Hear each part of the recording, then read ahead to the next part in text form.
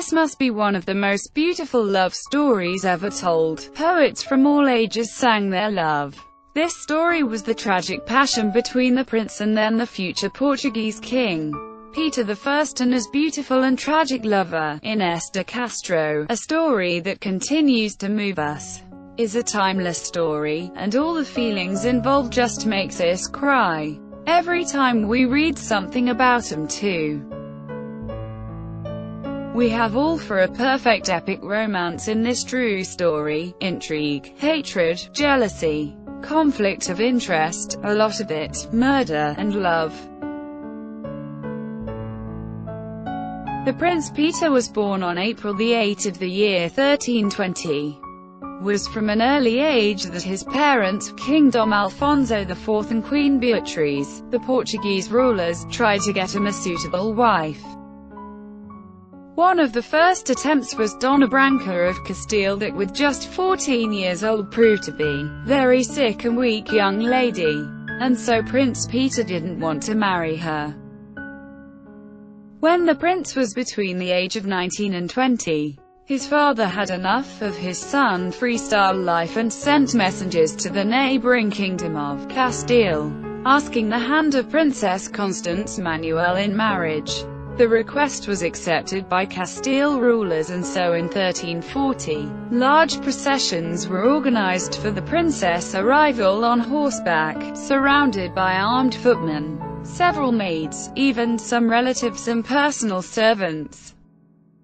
Was in this entourage that Peter I saw for the first time Dona Inês de Castro, one of the closest maids and friends of the Princess Constance Manuel, maid by whom Prince Peter fell madly in love almost immediately from the moment he had his eyes on her.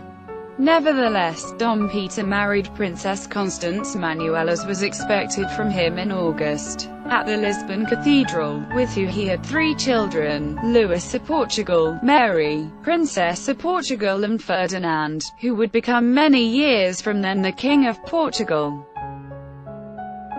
Even so, Peter never stopped to meet with Inês de Castro, starting a great romance that became the favorite topic of the gossip conversations between members of the court, among the people as well. These gossips soon reaches the ears of the king and queen. Peter's parents went furious with the relationship and as a punishment incarcerated Inês in their convent of Santa Clara in Coimbra. Peter was then forbidden to visit his lover there. But ignoring completely the orders of his father and king, he continued to communicating with Inês, hanging around the walls of the convent and by sending constantly letters to her.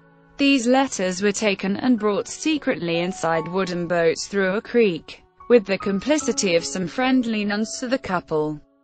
After leaving the exile, Inês de Castro circulated from castle to finally later settled down permanently at her hunting lodge, currently known as Pear's Estate, built by Queen Santa Isabel, Peter's grandmother, already deceased at the time.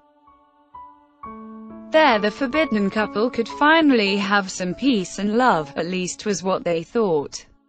Their love produced 4 children, but bastards to the eyes of the court and laws of the time. Meanwhile in 1345, Dona Constance Manuel died, giving birth to her 3rd son, Ferdinand, leaving the way free for Peter and Inês. Widowed, he came to live permanently with his beloved lady and their children. This situation didn't please at all the king, especially because the members of the court invented slanders, lies and accusations about Inês and her family. Dom Alfonso IV found himself in the middle of 2 problems. Peter at the time had only a legit heir to the throne, Ferdinand, son he had with Constance. This made the king think that if his son bastard children wanted to ascend the throne, would later conspire to assassinate their half-brother Ferdinand and seize the throne for themselves, with the help of their mother's family, the Castro. The other problem was in fact Inês' family, especially her brothers. that were pressing at the time Prince Peter to take for himself the throne of Castile, which could lead Portugal right in the middle of the dynastic struggles of Castile.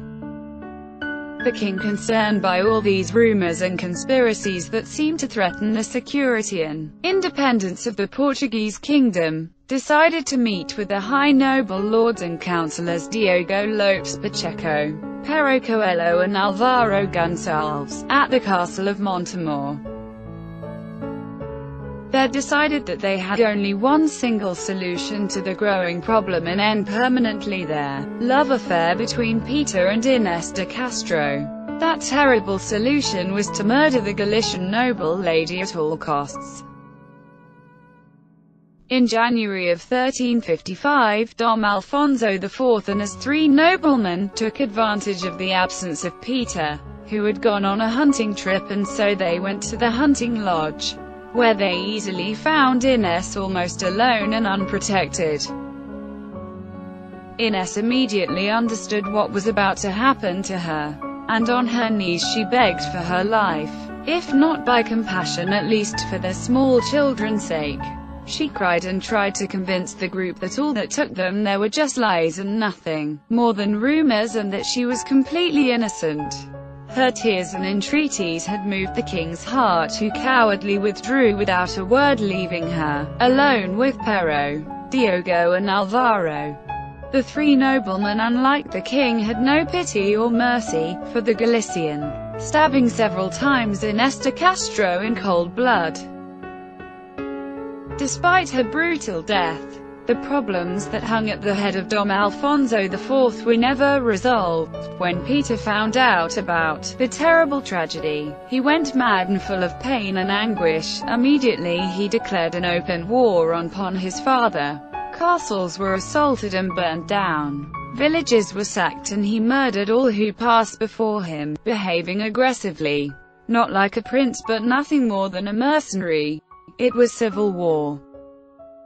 After a few months, the country had enough of Peter's uncontrolled grief, and after some negotiations, peace was finally achieved between father and son.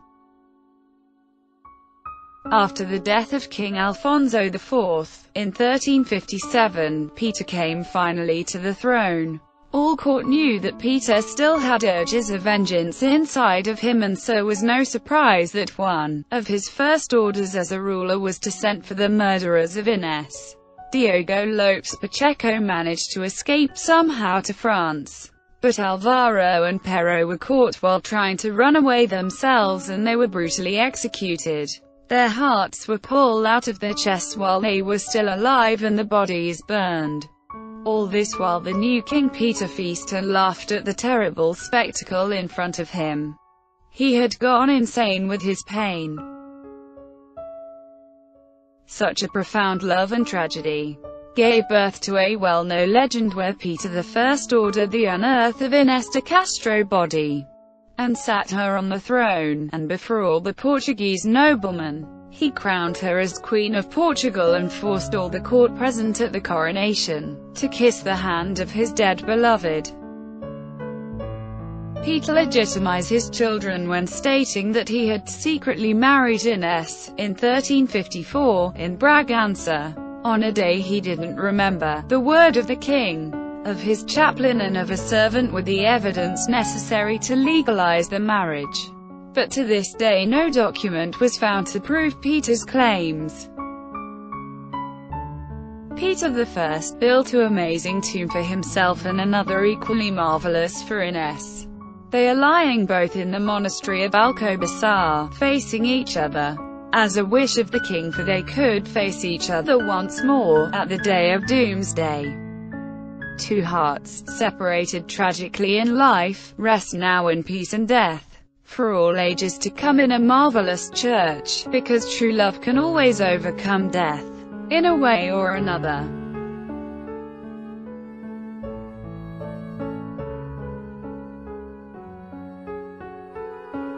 This video was made just for fun and entertainment, as well sharing of history knowledge. None of the images, sounds and music that were used in it, and modified to fit the clip, has a commercial interest. You are free to share this video over social networks and forums all over the internet. But please ask if you wish to use it for work, school projects or other purposes.